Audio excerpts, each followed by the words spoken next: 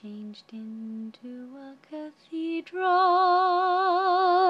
and your incense incensed my mind. Your voice, it rolled like a preacher's rumble, your words like wine, and the hollow that you've left in the nest of my bed has left me humble. It gathers drops of pain like a gutter gathers rain, and I wallow in its graying shadow,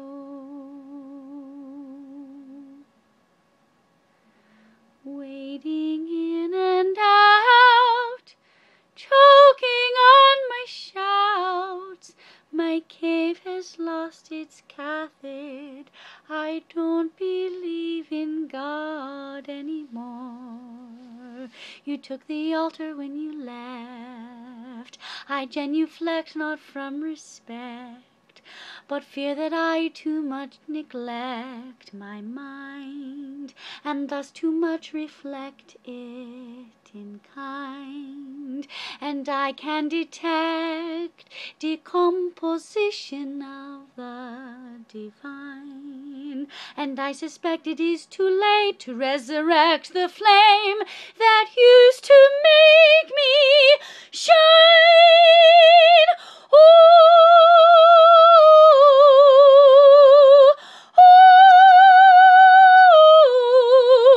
You sure snuff out the candles when you go, don't you? Can you hear my voice among the groans of all the creatures underfoot when you bend low? Won't you? Do you even know the power you wield like a hammer of Thor? You're a god among men, why don't you care anymore? You smite me just to spite me, and my bedroom's just a cave where the prophet is love babbling. Only fools come to visit out of morbid curiosity or hope of reciprocity. Nope, nope, nope, I've lost all velocity and vivacity philosophy. A blackness moves across the air. Roll the stone back across my grave. I want to stay dead, you're not brave. Eloe, Eloe, Lama.